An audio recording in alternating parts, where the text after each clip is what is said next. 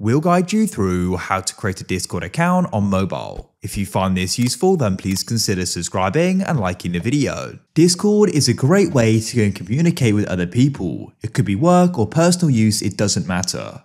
To get started, get the Discord app. So you can go and open up the App Store or Play Store or whatever store you've got, search for it and download it and open it up. Now what you need to do is come down and you'll see the option for register. You can go and tap there.